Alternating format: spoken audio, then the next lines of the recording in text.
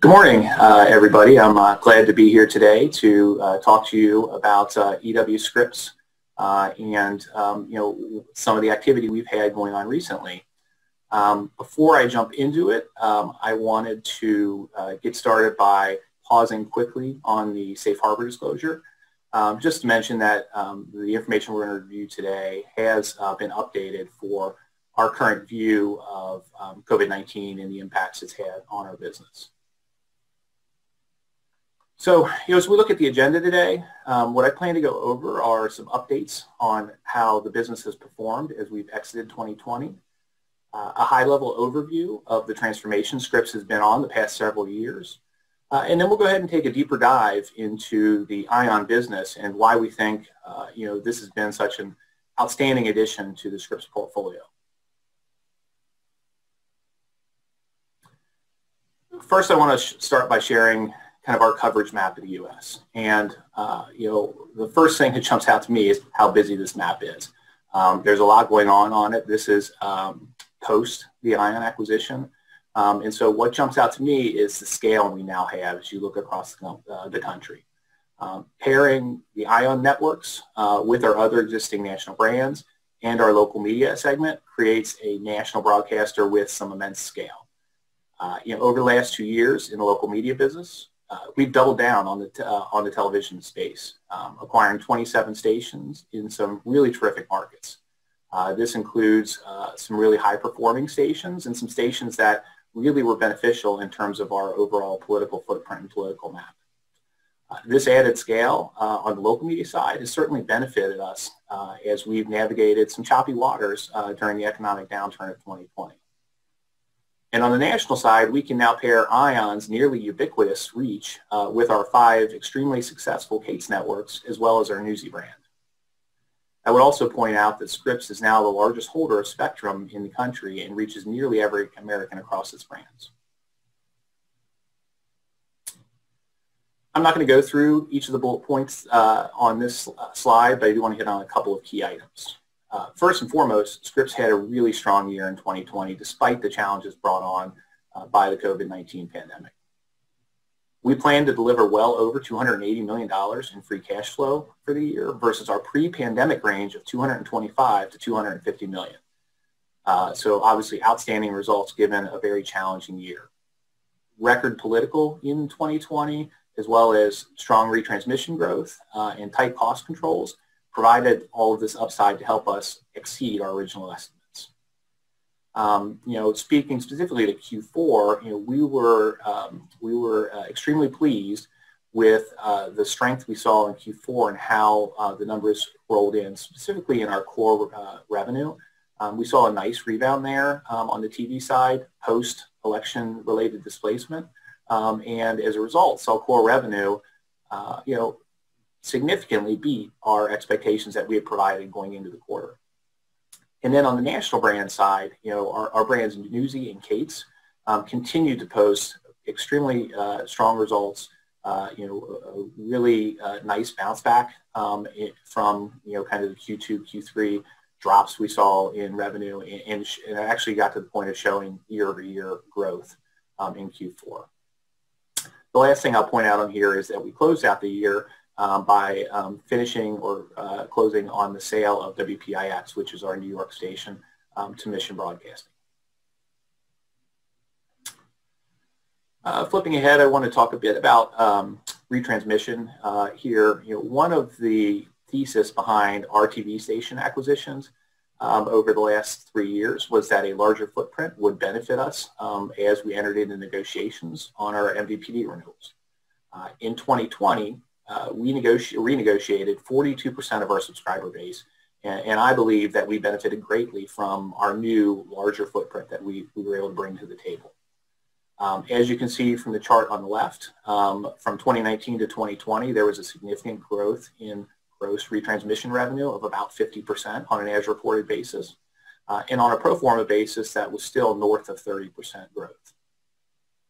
Our net retrans revenue also saw a nice upside in 2020 and margin expansion on the back of these subscriber renewals without any significant affiliate renewals in the year.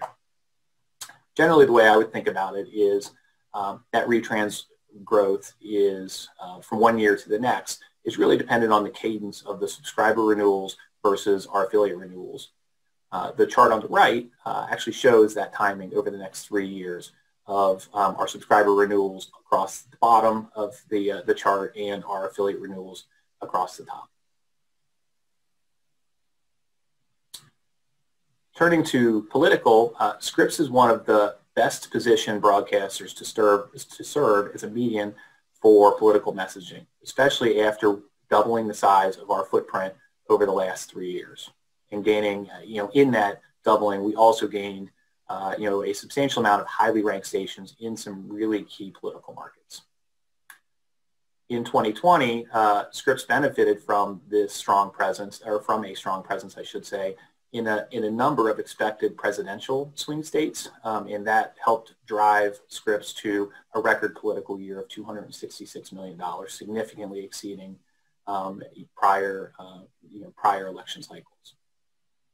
And as we look ahead to 2022, we're already seeing things lining up very favorably for us in terms of our footprint, with a significant number of governor races and U.S. Senate races. As you can see there in the slide, 17 governor races in 2022 and 18 U.S. Senate races. So again, we are extremely pleased with the way 2020 wrapped up for us on the political front, and we're very bullish as we look ahead to 2022.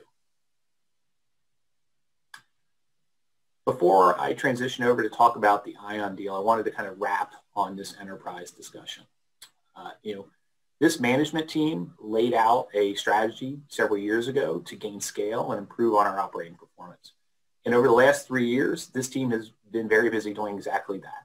We've doubled the size of our TV business, which has provided leverage in our retrans negotiations, and we've created a much more favorable political footprint. On the national side, our businesses have been growing both their top line revenue and their margin at a significant pace. And so we are doing what we said we would do, and I believe we're very well positioned to continue this path as we move into 2021. Now let's spend a little bit more time diving deeper into the ION acquisition and some of the highlights of that acquisition. ION Media is a highly performing and extremely attractive brand. We are thrilled to add ION to the Scripps portfolio, and especially at what I believe are the attractive economics that we were able to receive in this deal. Certainly, the timing of the deal during the pandemic benefited us on that front. ION has strong revenue growth, high margins, and significant cash flow. The combination of ION, Arcade's networks, and Newsy really repositions us and repositions the company in the television landscape. When we think of ION, we think of it as a distribution double threat. It's carried on cable and satellite through must carry, while also capitalizing on cord cutting and the growth in the free over-the-air broadcasting space. So let's go ahead now on the subsequent slides and spend a few minutes on each of the growth drivers ahead for ION. First, we'll go ahead and start with a discussion on their reach. So ION today reaches 96% of the U.S. through over-the-air distribution. Between this high over-the-air coverage, as well as carriage on cable and satellite, ION is able to reach almost every American to deliver well-known and beloved content. Frankly, after the deal was announced, I was surprised by just how many friends I had from all different parts of the country reach out to congratulate me when they saw news of the deal, and to also just tell me how much they enjoyed and their family enjoyed watching ION. I will point out that the distribution of this network is highly efficient, with a single national programming stream originating from ION's support center in Florida, and this creates an extremely low-cost structure, which is a big driver and the reason why ION has been able to yield industry-leading margins.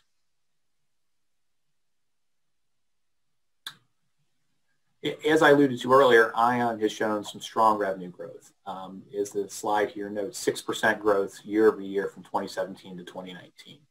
And because of the highly efficient cost structure that I just talked about, they've been able to generate margins in the low to mid 50% range on a consistent basis. During 2020, ION felt the impacts of the pandemic on its top line revenue, no different than everybody in the advertising space. But I would say their businesses rebounded well from their low point in Q2. For the year, we expect ION to be down about 10% in 2020 versus 2019. And in fact, in Q4, they had gotten back to flat versus the prior year. ION also during 2020 did a phenomenal job of managing their expense structure during the revenue downturn, and as a result, they were able to maintain their margins above 50%. Flipping ahead to talk a bit about ratings. From a ratings perspective, ION ranks as the 5th most watched broadcast network, and across network and cable audiences is consistently in the top 10. But where ION has lagged is in terms of their ability to monetize their audience. So looking forward, we see the opportunity to drive continued growth in ION's revenue stream through increasing their revenue yield. This could come through a variety of avenues, including introducing some different pricing strategies to maximize their CPMs, and also the bundling of ION with our other national networks when we go to market. The creator of the Cates networks, Jonathan Cates, is now the COO for our new national networks division. Jonathan and I have spoken in the past about the benefit that he saw as he was able to bundle the 5 existing Cates networks and take them to the upfronts. And as we speak, Jonathan and his team are working on utilizing that same approach as we begin to bundle ION, into the sales opportunities with those Cates networks.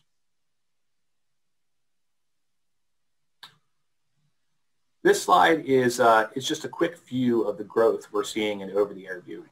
The Parks and Associate report that is noted here estimates that we'll see a doubling of the over-the-air viewing by 2022. Between the ION acquisition as well as the 5 existing Cates networks, Scripps is really well positioned to benefit from this growth in over-the-air viewing. So one common question we get a lot is around market fragmentation. So, fragmentation is already a very big part of the television landscape. I think, most would attest to that. Consumers have more and more choices all the time. And we've been saying for years that we really don't care what pipe it comes through into their home, whether it's cable, whether it's satellite, internet, or over the air. What we're seeing is people are putting those pipes together to create what we call the new consumer bundle. When that bundle includes cable, all of our local media brands and our national networks, including ION, can be found there. And when it's a cord cutter bundle, we benefit again because we're over the air with our local media stations and the Cates networks and now ION. I would say we're a perfect pairing to Netflix or Prime or Hulu because we're free and we're easier to find in a cord cutter bundle. There are many ways to create value in TV. Netflix, actually just saw this morning, is going to spend $17 to $18 billion a year, or $17 to $18 billion in 2021 on content, and then they're going to charge people for it. ION pays very little for content and makes it free, and it's familiar, popular content that doesn't take a lot of energy or effort to find. We believe people combining their viewing platforms is the future of the ecosystem, and we'll continue to benefit from that. Now I want to touch a bit on the synergies that we disclosed when we first announced this deal. As you can see in the headline there, we estimate $500 million in synergies over the first 6 years of the deal, getting to a run rate of $120 million. ION was an attractive asset to us because of the tremendous amount of cash it generates, its ability to be accretive to our free cash flow and free cash flow per share, and its adjacency to our largest business, the local media side. But beyond all of those great reasons to pursue this acquisition, Scripps was in a very unique position versus others in our industry to yield significant synergies from this deal. As I noted earlier, we expect the deal to produce more than $500 million in synergies over the first 6 years. The majority of these synergies are contractually based. Arcade's Networks pays for distribution on other broadcaster spectrum. Now that we own ION, we own the distribution channel, and as existing Kate's carriage deals expire, we can migrate those Kate's channels off of other broadcasters over to the ION networks, thereby eliminating a significant spend item in the Kate's P&L. In addition to these distribution synergies, the deal at the bottom of the slide notes there was also assumed corporate synergies, primarily that would be tied to headcount reductions. Last week we put out a press release and announced that we had already identified 120 jobs that were being eliminated in the first half of this year as we combined ION into our operations. So, I would say we are well on our way to delivering on that portion of the synergies. So, to go ahead and wrap up on ION, we're extremely optimistic about what lies ahead for the new Scripps.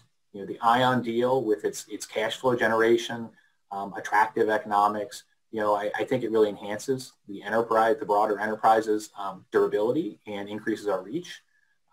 This is a highly accretive transaction. I kind of referenced this earlier. Our free cash flow per share on a pro forma 2020-2021 basis is increasing 60% versus if we look at that same metric on a legacy Scripps standalone basis. In addition to the short-term value creation we believe we'll see, as the largest holder, spectrum holder, I should say, and with our huge national reach, Scripps is really well positioned to lead the way in the development of ATSC 3.0 and the future of television viewing. So with that, Mike, I think that is the end of my presentation if we want to go to some Q&A. All right, thanks, Jason. I greatly appreciate that. So a couple of questions, and I first want to be able to alert the viewers that if you have a question in the bottom right-hand corner, there's a little bubble icon. If you want to just press that and then type in your question, I will get to as many questions as I possibly can. So but I have a few. We'll go ahead and kick off here myself. E.W. Scripps made the extraordinary decision to go ahead and buy ION Media in the midst of a pandemic, which really kind of raised a lot of eyebrows because no one knew exactly how long the pandemic was going to last. And of course, we saw the economy shuttering and so forth. So how did ION perform relative to your expectations for in 2020? You indicated that Q4 actually saw a nice little rebound, but how did it perform relative to your expectations, and is it on track as you look to the momentum that you're seeing in Q4 on track for 2021? Yeah, Mike, so I think, I would say Scripps has shown in the past a willingness to flex its balance sheet for the right investment, and this deal, we believe, is a great deal for many reasons, and I would agree doing a deal during tough economic times in the middle of a pandemic is difficult, but as I alluded to earlier, I actually think it played into our favor a bit. Specific to ION and how they're progressing. So, they were down in Q2 of 2020 about 20% versus the prior year. That was, I'd say generally in line with what a lot in the media space, sort of the national media space saw. But what we saw was improvement from Q2 to Q3, and then in Q4, they were back to flat year over year. And so nice progress there. When we look ahead to 2021, I think there's a general consensus within that 2021 is a rebuilding year for the ad marketplace. And in that it probably takes more than 1 year to fully rebound to pre-pandemic levels.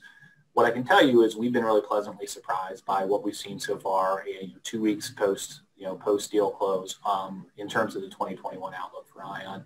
Frankly, it's better than what we thought it would be when we announced the deal back in September. So we're optimistic as we go into the year about the pace of rebound and the pace of revenue for ION in 2021. and then above and beyond that, I think we have opportunities. I kind of referred to some of them during my presentation. We have some opportunities to potentially drive the revenue even higher. And so an example would be, we have a lot of expertise in the direct response advertising space. ION has a very low percentage of their revenue which is tied to direct response. It's about 15%. So it's kind of like the inverse of what Kate's has. We've shown through our results we've delivered in 2020 that the direct response category has been extremely resilient and growing. So there may be some things, as an example there, we do in terms of their approach to direct response that drive even more revenue upside than what we're seeing right now in their outlook. And Jason, can you just expand on that about the direct response? How you had indicated that Kate's performed really well with the direct response during the pandemic. Can you just kind of give us a little bit more color on how much direct response you had as maybe a percent of revenues at the Kate's networks pre-pandemic and then post-pandemic, just to kind of give us a flavor of how maybe that advertising revenue stream has shifted a little bit. And then what are your goals then in terms of looking at direct response for ION? What would you like to see in terms of maybe the mix in terms of direct response versus just regular spot advertising? Yeah, so direct response, is as you kind of pointed out there, is a crucial piece of the advertising mix for Kate's.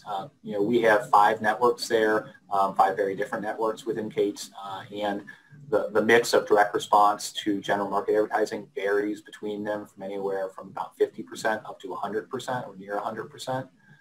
But in general, if you kind of net them all together, it's about 75% of Kate's revenue stream is tied to direct response. What we've seen, we haven't necessarily seen a material change in that mix pre and post pandemic. What I can tell you though is that being the largest revenue stream within Kate's has proven to be a really strong category during this economic downturn. So Kate's, for the year is going to post double-digit revenue growth, which during a pandemic, which frankly I think it'd be really tough for you to find another ad-based media company who is showing that kind of growth. Pre the pandemic, in Q1 of 2020 and Q4 of 2019, they were showing 30% growth year over year. So just really highlights to me the strength of direct response. I think it's still to be seen. Exactly how much we shift in terms of the mix within ION. I think that's some of what we're really looking at now. But I think that we're optimistic around both the Kate's business and their growth trajectory, as well as what we think ION can accomplish in 2021 and beyond. Yeah, that performance at Kate's has been pretty amazing. Yeah. I know that you outlined in terms of the cost reductions opportunities by bringing the carriage of over to the ION, the Kate's networks over to the ION platform. But some investors had some questions about the fact that you probably have pretty good channel position on your Kate's networks with the distribution that you have, and many of the ION channels are UHF, and so they're higher up the dial. Is there any channel positioning that might be a little disruptive, do you think, or do you think that this is pretty much given in the age of cable and so forth that it's not that big of a deal? But for those that are getting over the air, do you think that there might be a little bit of a disruption on the revenue side? So I think, first of all, I'd point out is, from my standpoint, the over-the-air universe is much smaller, right? It probably resembles more the early days of cable. In most markets, there are, 15 to 20 quality channels that you can find in over-the-air. So discoverability is much easier than if you're talking about cable or if you're talking about satellite. Certainly, there is some tie-in with the adjacent channel and the impact we have there, but I would also say that we consider ION to be an extremely strong broadcast name, and so we think placing the Kate's networks next to those to the ION name, can yield benefit. I would also say, as you look across our existing case footprint, we have channels who are adjacent to a Big Four. We also have channels who are adjacent to Univision, and we've been able to drive that business and be successful, just regardless of where that channel placement is. So I would say that we, looking at it now and looking ahead to that migration, which will take some time to kind of, as contracts roll off, to see that movement. We don't really anticipate necessarily any changes in viewership tied to the channel position. Gotcha. And then in terms of Comcast, I know that a lot of, you mentioned that your net retrans margins are going to actually increase this year, and that's, what we would expect, given that you had already been paying for your affiliate, their network comp, but not getting the benefit from Comcast, but now you have that. And so margins are going up. Some would say that you've actually left a lot of money on the table with the negotiations with Comcast. Or as you kind of look forward, would you expect to see just continued improvement in the net retrans margins going forward? Yeah, so, first of all, in terms of Comcast, that comes up for renewal in a couple of years, in early 23. And, I'll first point backwards to 2020 and say that I think that we realize a ton of value in our added scale in 2020. We had the Comcast rate, which reset, but we also had 3 other very large MVPD renewals, represented 42% of our overall sub-footprint, and that yielded for us a 31% increase in our gross retrans revenue. And so we certainly saw the benefit there. I would also say, you kind of referred back to, a couple of years back. I think we're a vastly different company now than we were 3 years ago. We've doubled down on the local media side of the business. We've diversified our affiliate base within the local media side of the business. We've obviously grown our national brands quite a bit in that time, and I think we've gotten to the point where we've become a much more compelling free cash flow story. So while this year and next are a bit quieter on the sub-renewal front, we look ahead 2 years to 2023, we'll have 70% of our sub-base renewing at that time, and I would expect that drives significant growth in our gross and our net retrans. It's what I always liked about EW Scripps and following them over the decades has been the fact that you've kind of changed over the years and constantly changing and at the benefit to shareholders. So I appreciate the change that you bring to the table here. Mm-hmm. In terms of just if you can give us an update, obviously you had a fourth quarter that had an extraordinary amount of political advertising. That's high margin advertising. And of course you had some investments being made here, support through Berkshire in terms of your ION acquisition. Can you kind of give us a little bit of lay of the land of where debt levels landed at the end of the year, and what you're looking forward to and towards as you go into 2021? Yeah, so first of all, I would say Q4 from a cash flow perspective came in better than expected. That was due to a couple reasons. The biggest reasons being the political revenue we saw, which was record political revenue for us, as well as the sale of PIX, which closed in the fourth quarter.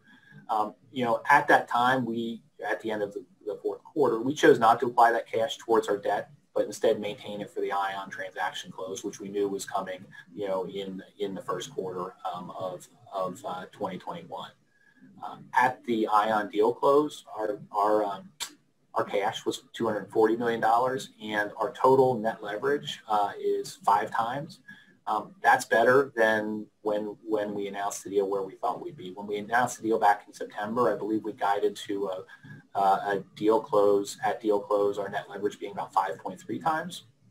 So the really strong performance we saw in the back half of Q3 and in Q4 helped to push us down to a much better place from a leverage perspective. Looking ahead, certainly I would expect that at the end of Q1 we would look to apply cash to our debt balances, excess cash, once we've kind of gone through and figured out our working capital needs for the ION deal close, and just Scripps general cash needs in the quarter.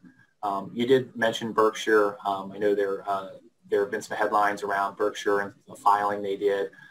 They did a standard 13G filing, which basically says that their warrants, which are they have warrants for 23.1 million shares, that just acknowledging the ownership of those warrants because they fall over a certain threshold that requires that filing. They haven't exercised those warrants at this time. I think that, I don't want to speak for them, but my assumption is those warrants are at $13 and that they're looking for, a nice move in stock price before they would consider exercising those. So, right now, before the warrants, we have a little over 80 million shares outstanding. So on a fully diluted basis, you would add the 23 million shares to that. In terms of our diluted EPS, we'll be doing a calculation at the end of the first quarter to determine, how much using the treasury stock method, how much of that actually falls into the diluted EPS calculation. And I think the last question you asked was about debt levels. And so at the deal close, we had just under $3.8 billion in total debt. Great, thank you. And then in terms of, you alluded to the fact that core advertising has been performing a little bit better. I was wondering if you can just put some numbers around that or maybe some color around that. Certainly fourth quarter, given the political amount that you received, there's a lot of noise around the quarter with that heavy political in there. But if you're stripping out political, can you just talk a little bit about core, what maybe you're seeing in terms of the categories and maybe the momentum that you see in the first quarter, which, of course, when you look at the year earlier quarter, you had the Democratic primaries and so forth, and a lot of money being spent on Bloomberg. So kind of give us a sense on how that is shaping up in the momentum you're seeing there. Yeah, so first I want to focus on Q4 before I focus on Q1. And you alluded to political displacement. So I said earlier we did $266 million in political, which was, again, up from our all-time previous high of $196 million. Of that $266 million political, $137 was recognized between October 1st and of the election date. So that is a enormous amount of political in a short window. Obviously, that causes displacement, particularly in those heavy political markets. But what we saw is once we moved past the election, a very robust rebound in our core. November and December ended up being our highest core months of the year.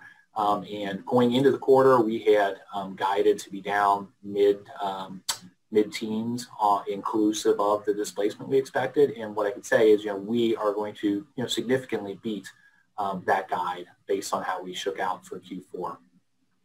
In terms of categories, because you asked about categories, when we saw that post-election, bounce, services, auto, and home improvement all were strong categories coming out of the election. Services, which I like to remind people is our largest category because I think a lot of times people don't realize that, was actually up mid-single digits in November and December. Automotive was still down a bit, but compared to where it was earlier in the year where you saw, a lot of folks reporting, auto down greater than 50% in Q2 and Q3, just to be down a bit, I think, in the quarter is a nice rebound there. And retail continues to be a challenged category for us, but what we did, so just based on everything going on within the economy, but we did see it that, tick up from October to November to December. So we were pleased with that progress. In terms of the Q1 comp, so certainly Bloomberg spent a lot of money with us. We had just under $19 million in political revenue in Q1, which was kind of unprecedented. Typically Q1 is a slow quarter for political in any political year. So that makes sort of a net revenue a tough comp for us. But if you really just focus for me on the core side, I think that we're very pleased with what we're seeing shake out so far in Q1. That momentum we saw in November and December in core has certainly carried over. We've had some really nice pacings the last several weeks in terms of our bookings. In fact, I would say we have a higher percent of business booked now than we typically have at this point in the first quarter. First quarter tends to break kind of late, and it's breaking early for us. So I'm optimistic about the momentum we saw from Q4 and how it's kind of carried forward into what we're seeing right now in Q1. Thanks, Jason. And the Supreme Court obviously has before now decided to take up media deregulation. And so we have a couple of questions about your thoughts on the likelihood of broadcast TV regulation. Does the company think it's likely that the FCC will allow TV broadcasters to own 2 of the top 4 stations in a market? So I can speak to that, and then I may toss over to Carolyn Michelle, who heads up our investor relations, see if she has anything else to add there. I mean, I certainly think we're in a wait and see mode, like everybody else. I think that there is a common view that a lot of the regulation, or specifically around the broadcast space, is very outdated and has not kept up with the times. But it also hasn't moved much. So I think it's to me it's a wait and see. I'm not going to make any speculation about where I think it will go. Carolyn, do you have anything else to add there? I also would like to not speculate. All right. Good to see everyone. So certainly there's been a number of TV stations that have come on the market, and in the past, the company has talked about a buy, hold, sell, swap strategy for their TV stations. I was just wondering if you can just talk a little bit about that prospect. With some of the stations that might be on the market today, are they more interesting to you at this point? Are there stations that you would consider selling? What is your current strategy in terms of your TV ownership at this point? Yes. So the first thing I would say there is that we've done a lot of M&A the last 3 years. Obviously, 2 big acquisitions on the local media side, but we've also done some smaller one-off station acquisitions, and we're happy with the scale that we currently sit at. We cover on the local media side 25%. After the pick sale in New York, 25% of the country, and we think that is a level that gives us the leverage we need when we enter into negotiations with the MVPDs. That being said, I mean, I think we will always look into what's on the market. We will always look at TV and M&A and what's out there. But I really think we'd be focused more around the edges, shoring up our local media portfolio, strengthening margins. That could play its way out through the buy, sell, swap strategy that you referenced. I mean, I think anytime you're able to add a second station, if whether it's a CW in an existing market as an example, you can drive more margin, you can drive more efficiency. So we would look at opportunities, but I think we're not where we were a couple of years ago, where we were actively seeking local media expansion because we didn't feel like we had sufficient scale. We feel like we have sufficient scale, so anything we're doing now would be kind of shoring up around the edges. And it seems like the company is operating in 2 lanes right now with the TV broadcast and then all the OTT platforms. How does Triton fit into that your mix at this point? So, I mean, Triton is a business that has done really well in the few years we've owned it. It makes a nice, certainly generates a nice profit margin, and it's had good revenue growth. And so we've benefited from that in our P&L. Certainly, I think there obviously with the Stitcher sale, there is maybe less adjacency, but we still find it to be a solid business, a growing business, and one that is looking at measurement that may be that may have some adjacency to the space we still play in. The only other business that we didn't talk about is Newsy. I was just wondering, in terms of, we at one point looked at cable distribution and as a platform and so forth. What is the strategy with growing Newsy at this point? So I think from a Newsy standpoint, while we still have a decent sized footprint on cable, I think what's been a real growth engine for Newsy the last several years, and what's allowed them to have significant double-digit growth, has really been on the OTT space. So I think that will continue to be a focus for us, and some of that is around the audience. Newsy tends to be a younger skewing audience. It is easier to capture that audience on your OTT platforms. That's where the younger audience typically is. And so I think that that while we will continue to maintain our cable footprint, that when we look forward in terms of the real growth opportunities, it's more on the OTT side. Well, Jason and Carolyn, that's all that we have time for. Greatly appreciate you participating in our conference this year. Thank you. Thanks, Mike. Thank you, Mike. Good to see you. Good to see you. Take care.